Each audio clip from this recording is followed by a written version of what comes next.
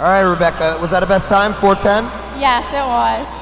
How close, being that close to 4:09 though, it's got to be as much as exciting, a little bit disappointing not to get under that 4:10 barrier?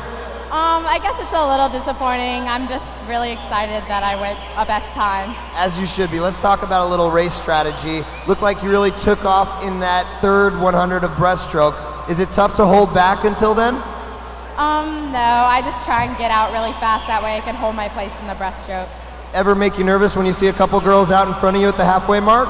Of course. It always makes me nervous. Coming home in the 400 IM in that 100 freestyle, can you try to describe the pain for some of the parents sitting up in the audience? I don't know. I guess it was painful, but I don't know.